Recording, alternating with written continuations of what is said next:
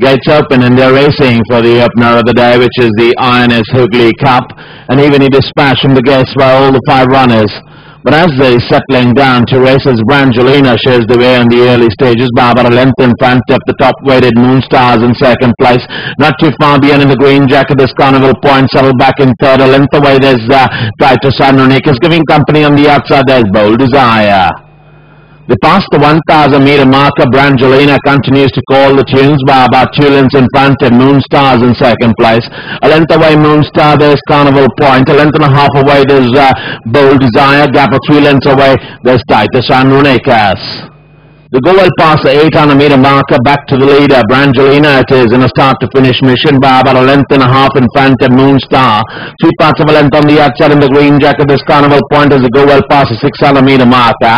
A gap of a length and a half away, there's Bold Desire. 4 lengths away in the rear, there's Titus Andronicus as the heads turn firm. Round the turn and into the straight, Brangelina comes in on first, about a length in front of Moonstars in second place. On the outside, there's Carnival Point, another length and a half away, there's Bold Desire. Further behind, you can completely forget about Titus Andronicus, but as Brangelina is kicking on gamely, is about a length and a half in front of Moonstar. Further behind, there is Carnival Point, but in the after line, it's going to be old Brangelina winning the INS HOOGHLY Cup from Moonstar, finishes on second. Carnival Point instead. Further behind, there's Bold Desire, last of all, Titus Andronicus.